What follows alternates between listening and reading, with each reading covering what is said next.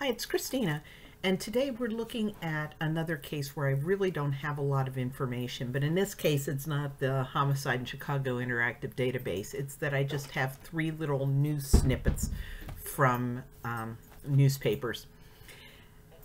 It's an oldie. On November 28th of 1888, an 18-year-old woman identified in the news as Mrs. George Libby died in Wahpeton in the Dakota Territories. Now, a wedding announcement from the previous year leads me to believe her first name was Anna, but I have not yet been able to confirm that. Mrs. Libby was hospitalized before her death. She told physicians there that she'd taken an abortifacient drug peddled by a traveling salesman.